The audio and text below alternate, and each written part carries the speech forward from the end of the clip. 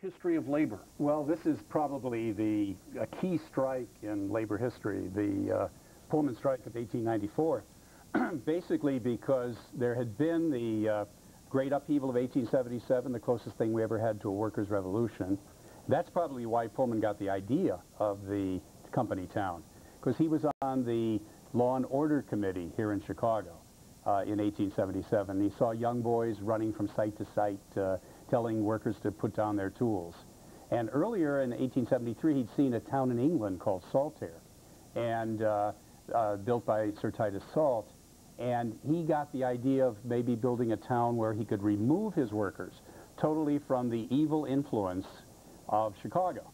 The immigrant he groups. means the taverns, the noisy politics, the whole, you know, and even the foreign churches. workers. Yeah, the foreign workers. Right. So the idea of the town was tied to that. And then to use 500 acres for the town, but to surround it with a green belt, so that that area would be totally empty and protected from these new immigrant groups that came in. And he had rules, didn't he? I mean, regarding free speech and no unions, and I mean, he ran a tight ship. And every time one group went on strike, he would fire them all, and then another group, if they went on strike, he'd fire them, so that one strike after another failed. And you couldn't own your property. No, you always had to pay rent, so you were subject to being thrown out. And the bank, you had to cash your check there, and so on.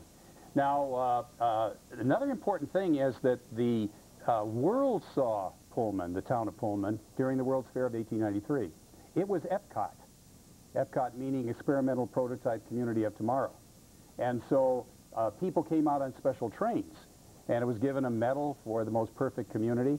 And people, Pullman was an expert at public relations, and he pointed out that these were white Anglo-Saxon Protestant workers in his town, whereas in the strikes in the stockyards, the strikes at McCormick Reaper, those were immigrants. And people saw these workers as sort of model workers. Why would they go on strike? So when people, after visiting Pullman and all the PR he did about how good his employees were, they began to wonder, now, you know, maybe something really is going on. Maybe this man isn't the ideal guy we thought he was. So when the bad times came and the workers had their pay cut, then you had this history of, Pullman aside, of labor foment. Right. And then people took sides. If you were with the workers, you wore a white ribbon on your lapel.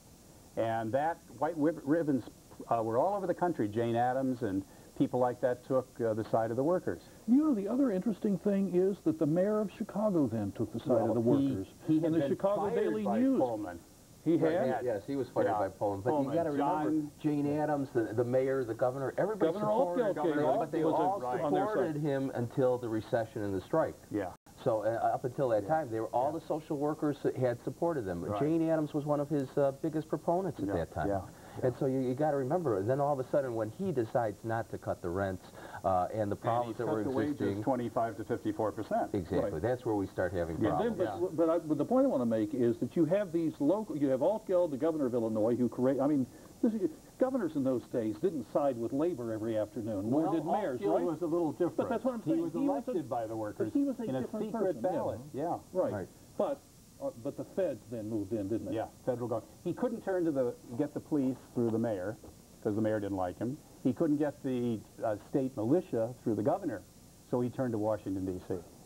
and the Attorney General, who was one of his buddies. I just want to go back, though, for a minute. Take us back to the work that your foundation does. And for those who might be saying, well, this is, you know, I wish you guys luck, and you men and women luck, and I guess we can't come down there now. I was going to plan on touring. You can still come down there and tour, can't you? We still have the Hotel Florence, which is a museum and a restaurant. There's a visitor center down there. There's the architectural splendor of the community. I mean, this community extends from 103rd to 115th, Cottage Grove to the Expressway, and it's a large community. The Pullman factory only occupied about 2 blocks by 1 block in this area. So, and it was not an area that was being toured on a regular basis. People were pointing to it saying, here was the clock tower. What happened in the clock tower? That's where the executive offices were located. All of the draftsmanship for all of the railroad cars that were built, not only here in in the Pullman neighborhood, but throughout all the world at all the other Pullman factories. These cars were shipped, many of the cars were shipped throughout the world. Don't forget, we had Pullman cars in England, we had them throughout all of Europe. And it was all originated here in Pullman, but they developed other factories too throughout the world. It's another one of those great stories. It reminds me of the gentleman who in recent years, he died a few years ago, but he couldn't get a pizza in London. He was transferred to London, and he missed Chicago pizza. So he started his own Chicago pizza there. Well, and they became big in London. Mr. Pullman experienced rail travel, trying to sleep on a train in the middle of the 19th century. It wasn't very comfortable, was it? No.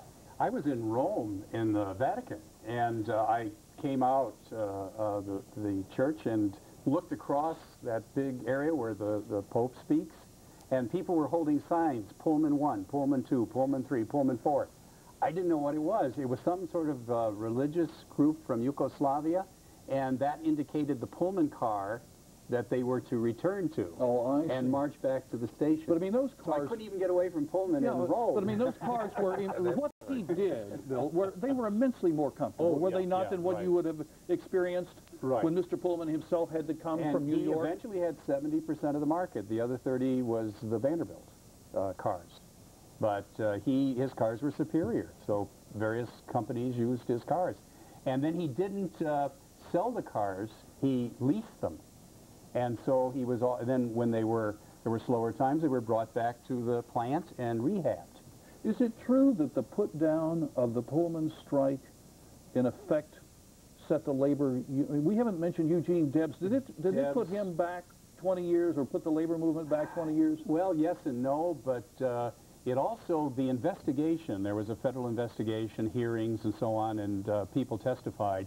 And it's interesting that many of the points that were made that could have avoided that strike, federal mediation, arbitration, various other kinds of things that should have been done, were not done until the 1930s under Roosevelt's New Deal.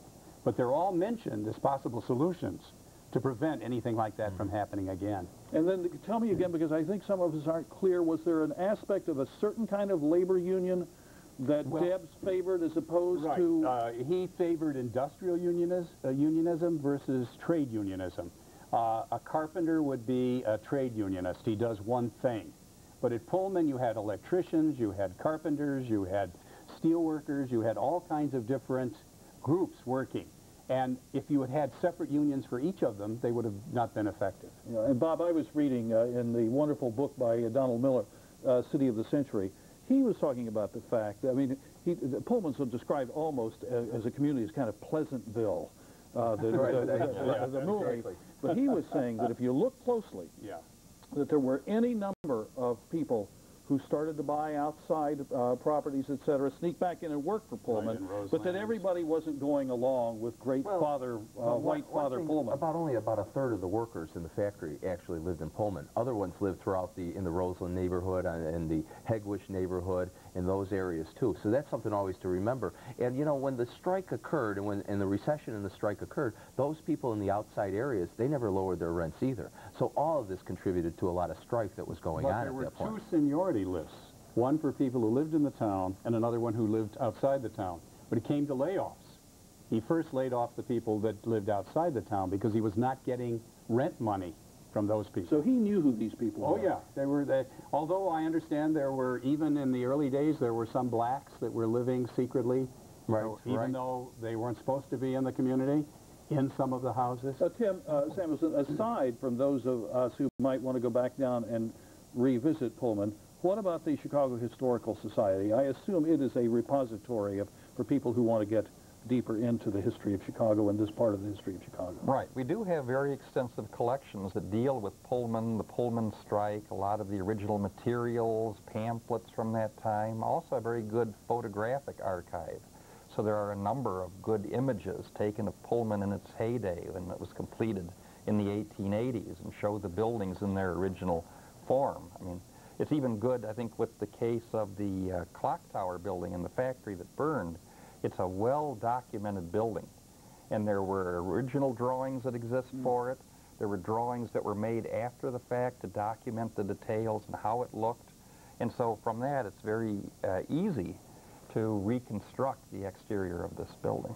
My wife is British, and when I was teaching school in England, she had an uncle who had been a worker during the Second World War in Coventry.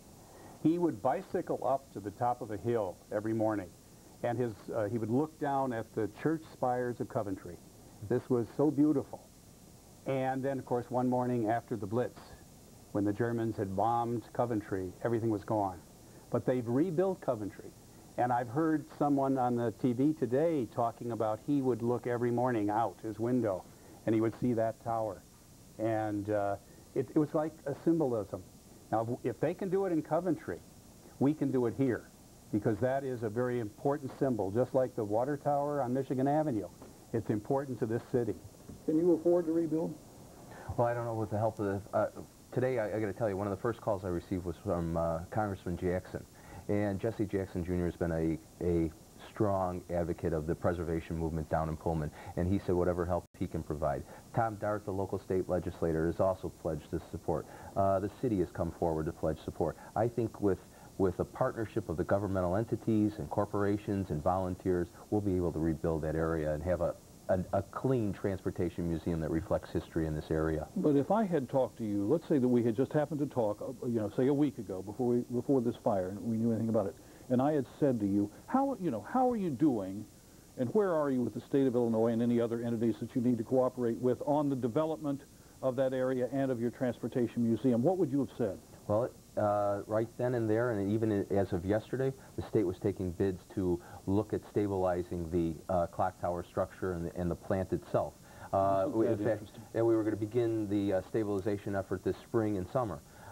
There was also, and in fact, we were going to close down the hotel for a few months, starting July 1st, to begin rehabbing in the hotel the electrical systems throughout the hotel. So you are going to do that. So that's all in the works. It's all in the works, and everybody is proceeding full steam ahead on those projects. Now, will the rehabbing of that hotel come during the top tourist visiting time of the summer, or will you wait a Well, we're going to try to work it out with everybody at this point so we can make sure that the people will see what the museum that exists in there at this point, because there is no top time in terms of the tourism that comes down. Is that right? Here. Is it pretty evenly spread out? Right, and the area has, I mean, we have educational programs year-round at this point, almost one a month. We have the next largest one we have is the Pullman Porter Contest, which in February that Bill's going to be involved in, as a matter of fact, which accents the role of the Pullman Porter, because George M. Pullman hired over 5,000 African Americans at the end of the Civil War to use as Pullman porters. But that was very unusual. I mean, somebody could say, well, he hired all those white Protestants to be his workers,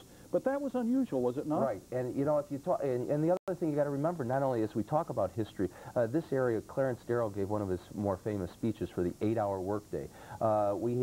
From there, we have the organization or the organizing of the Pullman Porters. Not really necessary in Philip Randolph, but really out of New York, but it affects this community more than anything else. And you look around and you see what happens here, and you're amazed at how this touches on all of history, because Pullman died in 1897. Who was the first president of the Pullman Company after George M. Pullman? Robert Todd Lincoln. Although it was said by A. Philip Randolph, Abraham Lincoln freed the slaves, and then his son, Robert Todd Lincoln, made us slaves again as porters for the Pullman Company. And of course, they did not get organized until 26 and weren't recognized, I think, until 1935. It was a lot of people don't realize the role that A. Philip Randolph played. Right. People think, oh, the civil rights movement started in the 50s or something, and A. Philip Randolph was crucial in the 30s, was he not? In Chicago, Milton Webster, who was the local person who did a great deal, and there's even a mural to him just off of Stony Island. Right. No, it's on 103rd over 103rd, but it's a beautiful mural. Gentlemen, we'll continue over the credits because I see our time went very quickly and it's up. Our many thanks to Bob Fioretti, Tim Samuelson, and William Adelman for being with us this evening. The United States Supreme Court will hear oral arguments next week on a challenge to Chicago's anti-loitering ordinance designed to deter street gang activity. Was an appellate court right when it said that ordinance smacked of a police state? That will be one of the questions my colleague Elizabeth Brackett will raise on Chicago Tonight tomorrow night at 7 and 11:30, and I hope you can be with us for that program. I'm John Calloway. Thank you and good night.